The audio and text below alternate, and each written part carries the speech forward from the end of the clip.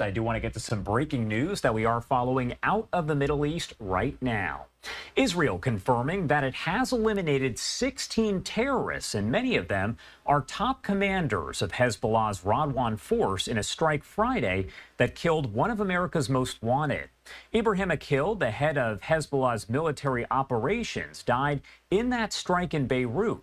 Now, he was wanted by U.S. authorities for the bombing of the U.S. embassy in Beirut. That was back in the 1980s. Hezbollah now says the strike killed 2 of its most senior commanders and 14 other terror group members. These are just some of the photos that were released by the IDF.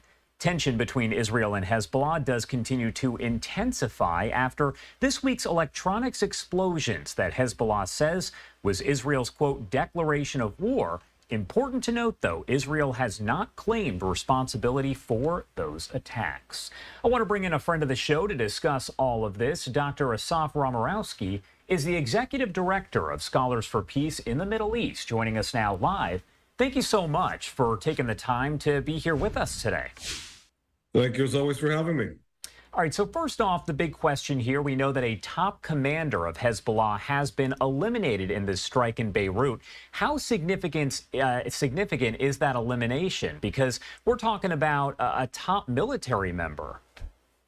So this is a major success for the Israelis, if indeed was done by the Israelis. Ibrahim Aqil was one of the masterminds of the Beirut bombing of 1983, cost him a lot of American lives. There was a bounty on his head for around $7 million. The U.S. should be thankful for the Israelis if indeed confirmed that Israel took Aqil out, and they should be, of course, justice has been served.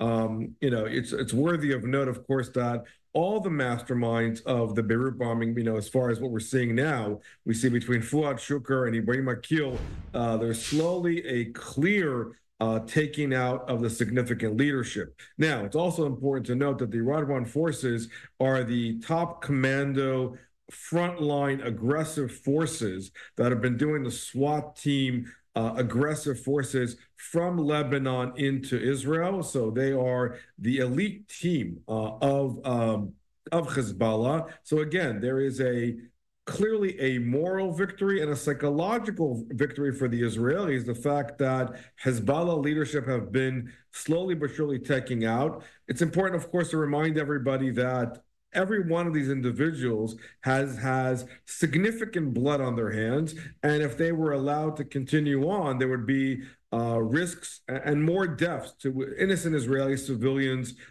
throughout, whatever continuation that they would do as far as their operations. So this is a major victory all along. It's also worthy of note at large, just to kind of unpack it even further, is the fact that the pager operation that you were referring to, you also see the significant capability of the Israelis from kind of high-tech to low-tech. Hezbollah was already aware that they should not be using smartphones. Nasrallah himself has warned his commanders not to use smartphones and any kind of cellular phones altogether around, because they knew Israel could hack those phones and could break them. Here you have a significant kind of going back to low-tech, going back to the 1980s and the 90s of being able to infiltrate pagers as far as how Hezbollah has been able to communicate, and in a succinct, really domino effect, we're able to hit the button and to take out significant leadership, 3,000 of Hezbollah top commanders. That is a major success story from an intelligence perspective, and also show that the Israelis are moving from defensive to offensive warfare as the war continues throughout and is really shifting its efforts towards the northern part of Israel. What about the U.S. involvement here? Would the U.S. support, so to speak, a war between Israel and Hezbollah? Obviously, the two are already at war, but talking about a full-scale war, would the U.S. really be on the side of Israel and maybe help out, support Israel in that war? They should. I mean, the fact of the matter is that Israel has been fighting the war with Hezbollah. There's rockets been barraging Israel since October 8th, the day after the war began on October 7th.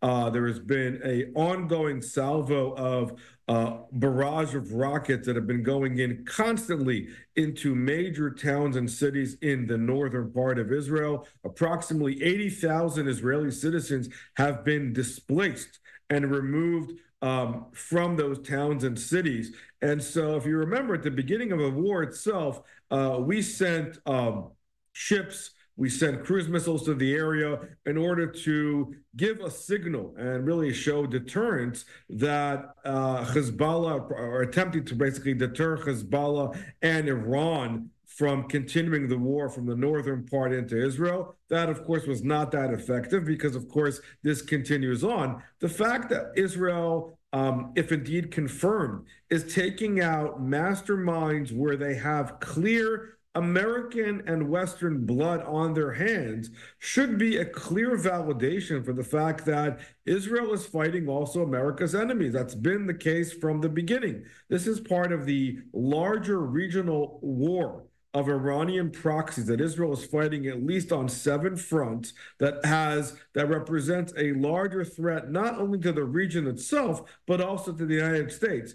And to my mind, if the United States, regardless of who comes to power in November, they should be very clear about the fact that we need to win this war on terror and to go after the masterminds and the people who are representing a larger threat to the U.S. and Israel and our allies at large. Could a full-scale war, if it were to happen between Israel and Hezbollah, could it lead to Lebanon as a whole, Beirut, starting to look more like Gaza? Potentially, from a kind of a framework geopolitical challenge, of course, Hezbollah is a state within a state. That is the fact that Lebanon is still a state. And the fact that this will change the war of the entire dynamic at large there. There have been negotiations over the past few months, as we've seen, between Israelis and Lebanon. The Biden's Middle East envoy, Amos Hochstein, has been to the region many times. There's been attempts to try to create some kind of maritime negotiations regarding calm between the Israelis and Lebanon. But to your point, unfortunately, Hezbollah has been using Lebanon and Syria, for that matter, as their playground. If you look geographically speaking, Hezbollah represents the contiguous line of Shiite presence all the way from Iran all the way to Lebanon. And Hezbollah has been utilizing and playing this game all along.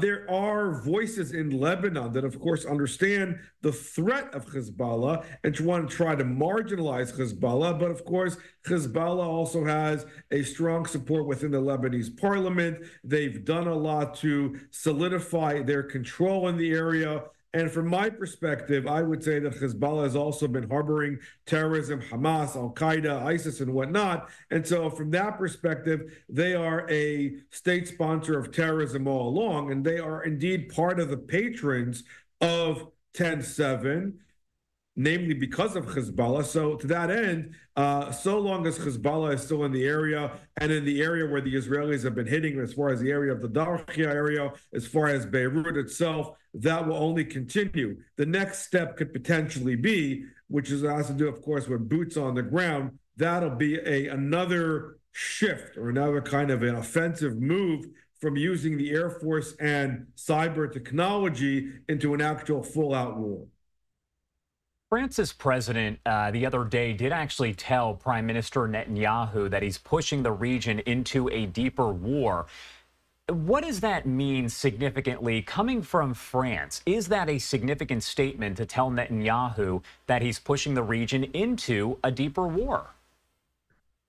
The Europeans are a little bit conflicted as far as the larger issue at large. I think within European circles, there's still very much a growing desire in France at large as far as the configuration of France and as well as Northern African Arab countries and citizenship that are affecting French politics.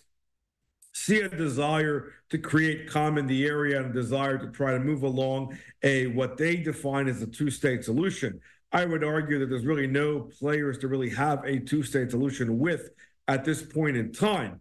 To that end, I think that there is a concern, of course, in Europe and in France in particular, as far as the growth of Muslim immigration that is coming into European communities and has been coming into Germany and France and other people who have ties to these many Islamist organizations, including Hezbollah. So, of course, there's an ongoing warning that there is a fear that an ongoing war, a full blown out war to basically look at what Macron is saying, that will have an impact on French immigration policy and how the French will have to deal with the consequences of Israel moving this along. Historically speaking, it's also worthy of note that there has been a long historical stance of French presence in the area of Lebanon in the old days, that is to say in the 1970s and 1980s. That's no longer the case, but there is an historical connection between the French and Lebanon in particular. But that's where a lot of these voices are coming from. I would say that from a national security and a national interest perspective, voices coming out of France are indeed important, but not important enough to deter Israel's larger goal, that is to say, maintaining the safety and security of their citizens in the northern part of Israel and the southern part of Israel.